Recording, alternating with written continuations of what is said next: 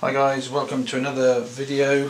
This one's the folding of a tea towel, and this actually works for towels, tea towels, flannels, any square cloth like so.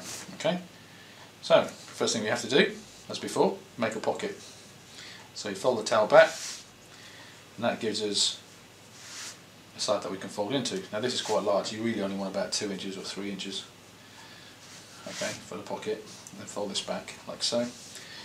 Next thing you need to do is to fold in thirds. Now you can use a DVD, or you can put a cardboard, or you can just guesstimate it, which is what we're going to do here, and fold over 1/3 like so, fold the other side over 1/3 like so.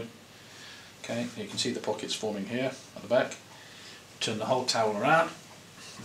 Okay, now you've got two choices here. One is you can fold it into sort of a semi-rectangular pack, or you can tightly roll it if you want something really tight.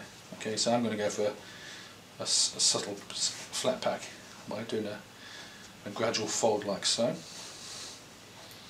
Okay, all the way to the end as before. Okay, you roll it over, you can see the pocket here. Again, fingers in the pocket, pull it right the way over the towel like so, making sure that the towel actually goes over the edge as so.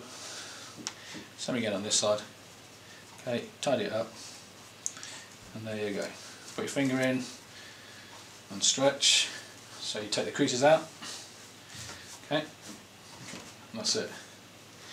What you're aiming for is a kind of a spring roll type shape. But there you go, one folded tea towel, and that's not going anywhere. Not going to fall apart. It's going to store quite nice in the old kitchen drawer. Okay, take care. Till next time. Bye.